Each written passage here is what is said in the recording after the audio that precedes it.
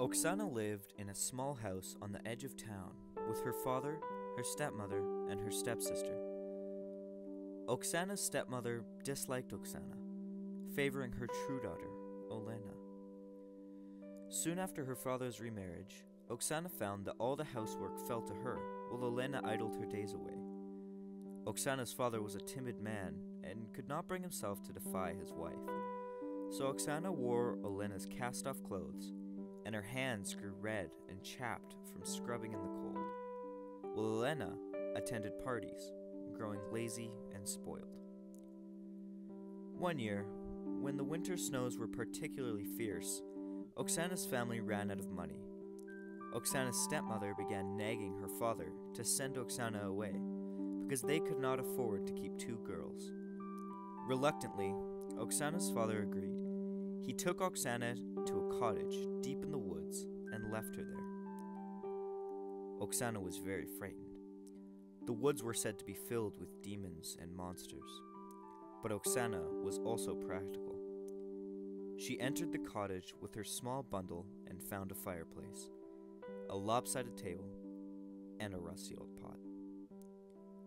Oksana put away the loaf of bread, the knife, and the slab of cheese her father had given her. She folded the blanket and laid it near the fireplace. Then she collected wood and built a fire.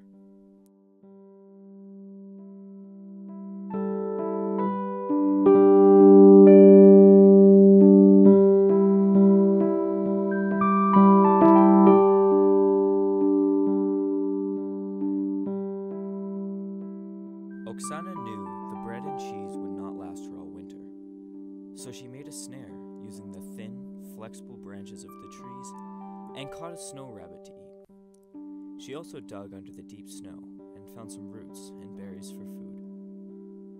By dark, Oksana had melted water for drinking and used the rest to make a stew. So Oksana ate well. Then she lay down near the fire for the night, listening to the wind howl and pretending to herself that she was not frightened of the woods. It was midnight when the knock came. It echoed hollowly through the dark cottage. Oksana woke with a start, her heart pounding in fear. It came again.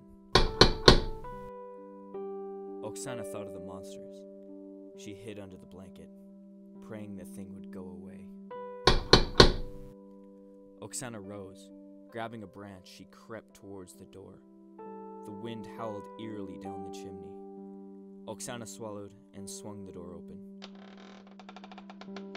There was nothing there. Her heart pounded fiercely as she stared out at the snow whipping about in the light of her small fire. Then she looked down.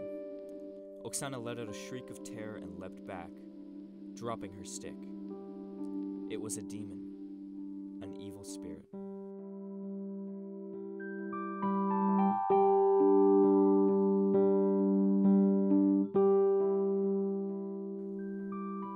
When Oksana looked down at the evil spirit, she realized it had no body. "Who are you?" Oksana stuttered, clutching the door with shaking hands. "I am Cow's Head," it replied. Indeed, Oksana saw at once what it was. The head was brown, with curved horns and strange haunted eyes. "I am cold and hungry. May I sleep by your fire?" the cow's head asked. Its voice was cold and lifeless. Oksana gulped down her horror. "Of course you can," she said. "Lift me over the threshold," demanded the cow's head hollowly. Oksana did as she was bidden. "Place me near the fire." Anger warred with compassion inside her, but compassion won.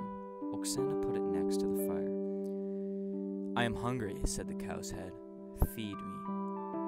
Oksana thought of her meager food supply. The stew left in the pot was for breakfast.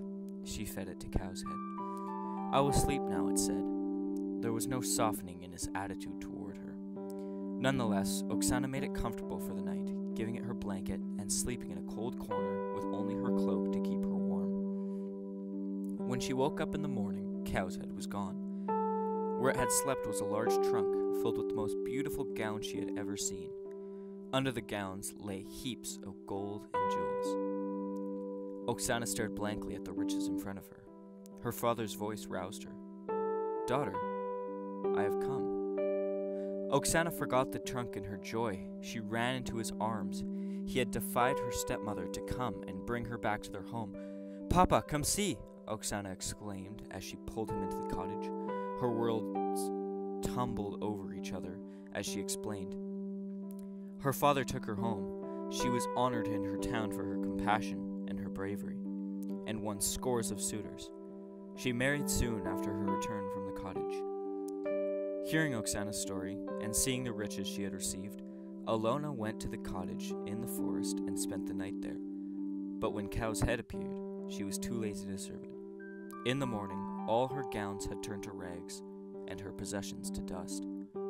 But Oksana lived to a ripe old age in happiness and in prosperity.